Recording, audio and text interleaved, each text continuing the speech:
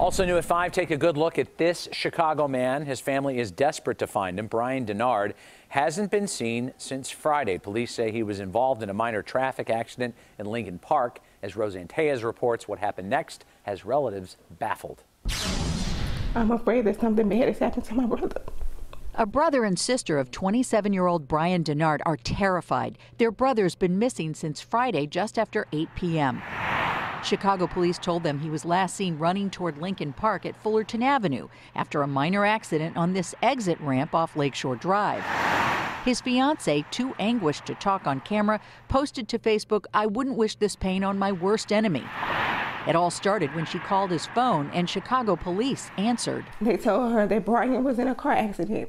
He got into a fist fight with the other motorist, and he just left the scene with his keys, wallet, and phone in the car.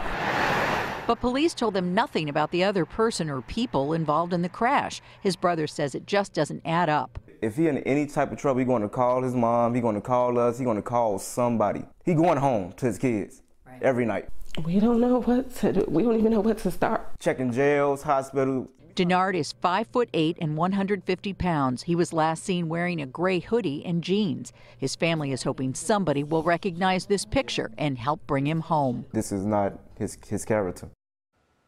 Dennard's fiancée, who is 8 months pregnant, says she doesn't know what to tell the couple's other 2 children. We asked Chicago police if there are any new leads, and Rob and Erica, we haven't heard back. Okay, Roseanne, thank you.